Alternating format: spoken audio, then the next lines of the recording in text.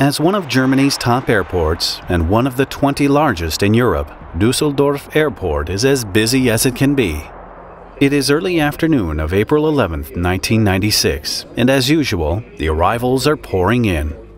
The first level of Terminal A is swarming with passengers. While some wait for their luggage, others rush to departure gates to catch the next flight. Hundreds of people are in motion.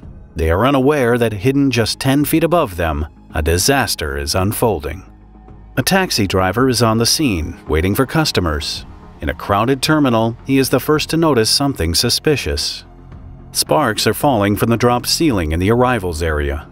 The time is 3:33 p.m., and 2 firefighters of the airport fire department arrive at the scene.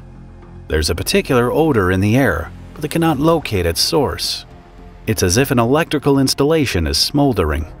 From the nearby flower shop, a saleswoman points to a thin column of smoke coming from the vent.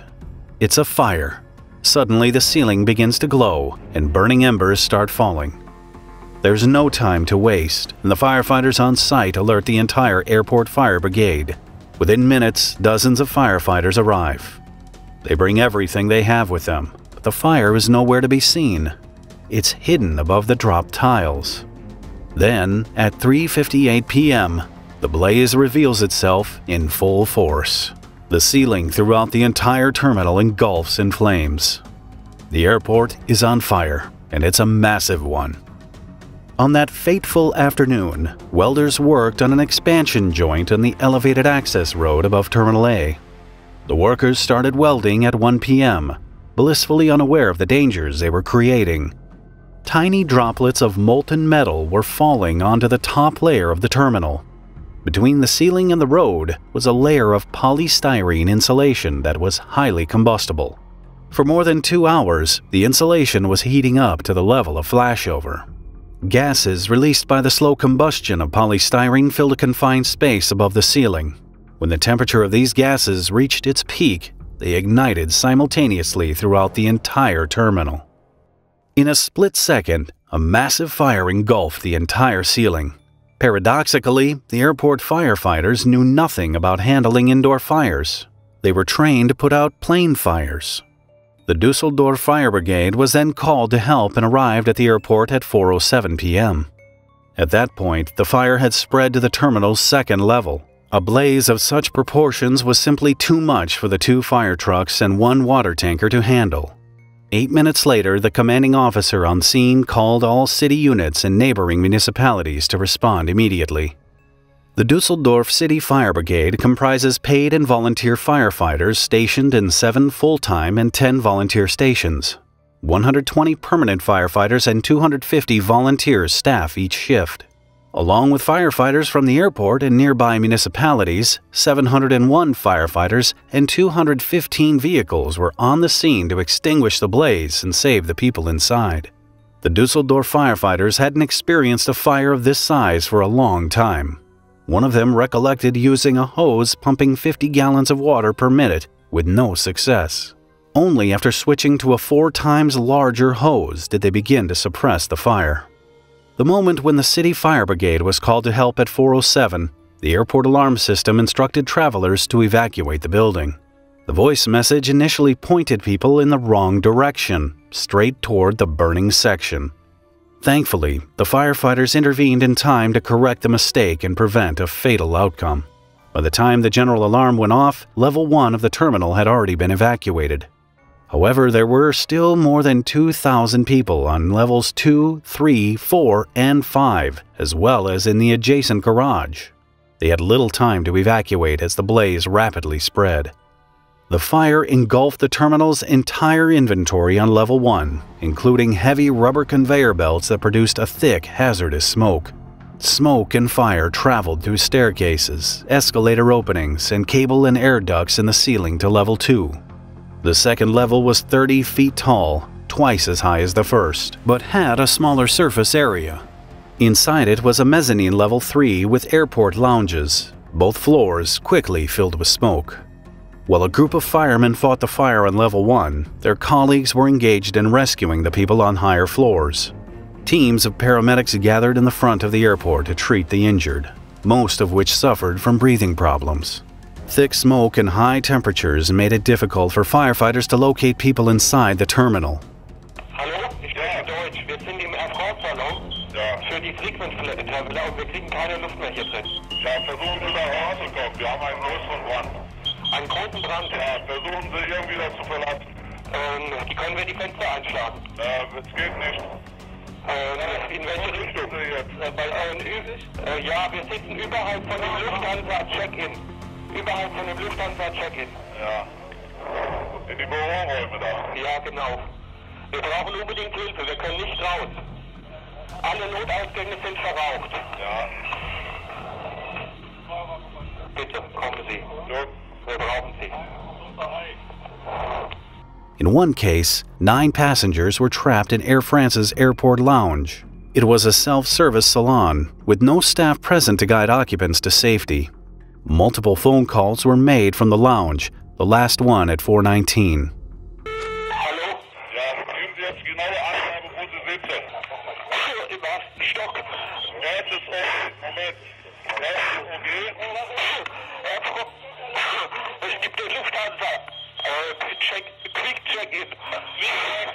Ja, und da drüber sind wir. Man geht praktisch um die Ecke. Quick Check-In. Überhalb der Lufthansa. Ja, es gibt die Lufthansa Quick Check-In. Ja, okay. Und da drüber die Treppe hoch. Ja, okay. Although one of the callers described their location, no one among the rescuers was familiar with the terminal layout. Being only 25 feet from the nearest escape route, all but one occupant died from suffocation. To escape, a French businessman smashed a window with a chair and fell 4 meters to the lower level. He suffered serious injuries, but fully recovered. Another group of people were on the roof of the adjacent car garage when the fire broke out. They were watching planes take off and land.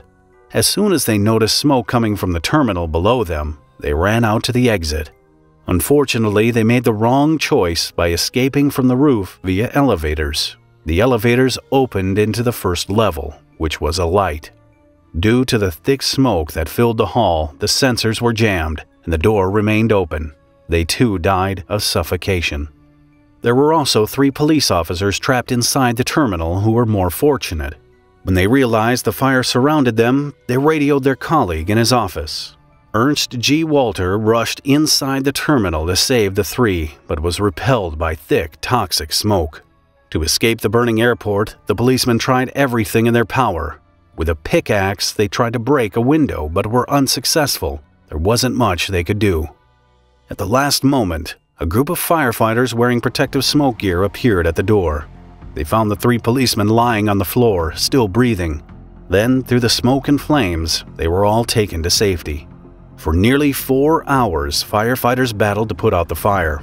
Finally, at 7:20 p.m., the fire brigade declared it under control. The last pockets of the blaze were extinguished 2 hours later. The fire and smoke destroyed terminals A and B. Düsseldorf Airport reopened 3.5 days later, with only Terminal C functioning. It quickly returned to 90% of its previous capacity using temporary terminals made of tents and hangars. In the end, 17 people lost their lives in the fire.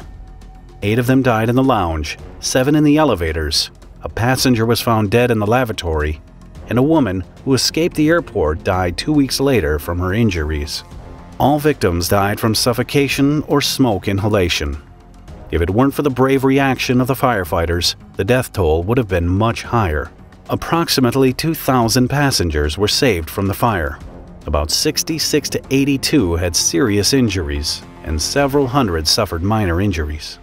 The deaths of 17 people, hundreds of injuries, and damage of $1 billion German marks, which was more than $600 million at the time, called for a thorough investigation. There was no doubt that droplets of molten metal that fell on the insulation caused the fire. A 3-inch thick layer of highly flammable polystyrene insulation was installed illegally below the concrete deck of the access road. Between it and the arrival hall suspended ceiling, there was nothing but an unprotected void. The insulation layer was too close to the upper deck and exposed to hot metal from the welding.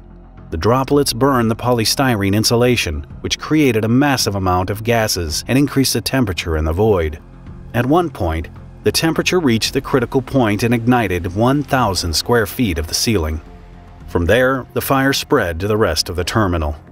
However, apart from the issue with the insulation, the investigation commission determined that a number of other factors contributed to the fire and turned it into a tragedy. The first was the failure of workers performing welding operations on the road above Level 1 to take appropriate precautions. Their employer did not inform the airport fire brigade about the repair works. If they had been notified as required, the fire brigade would have set up a fire watch. On the other hand, the airport fire brigade was unprepared and untrained for indoor fire scenarios, and their knowledge of the airport layout was inadequate. Perhaps the most crucial factor was the airport's lack of an appropriate fire detection system. The east end of the building, where Terminal A was located, had no smoke detectors or sprinklers. This part of the airport was built in 1972 when such systems were not mandatory. There were dry standpipes in the stairwells, but these were not connected to the municipal water supply and had to be operated by firefighters. Additionally, the terminal had no roll-down fire doors, no protection for vertical openings between floors, and no emergency exit stairwells on the air side. The fire could have been contained at Level 1 if roll doors and vertical protections were available. There was also a responsibility on the part of the airport security officials, who failed to turn off the elevators once the fire started. 7 people were killed as a result of this negligence. By the end of the year, a court trial was opened. The public prosecutor's office filed a 700-page indictment against 2 welders, the technical director of the airport, the architect, and the building inspectors and supervisors. A mammoth trial with 26 defense attorneys, 94 witnesses, and an army of press representatives promised that the justice would be fulfilled. However, it turned into a long game of formal legal dodgings. Surprisingly, the trial was concluded 5.5 years later, with all defendants acquitted. According to the verdict, the accident that claimed 17 lives could not be traced to any specific wrongdoing of a single defendant. The airport authorities, however, were determined not to repeat the mistakes from the past. As a result, the renewed Terminal A and newly built Terminal B are equipped with fire detectors, sprinklers, automatic fire alarms, fire reporting, and smoke clearing systems. In addition, 36 security exits were made, and dividers were installed within and between levels to slow down the spread of fire and smoke. Most importantly, the insulation panels, the furniture, and the inventory are made from non-combustible materials.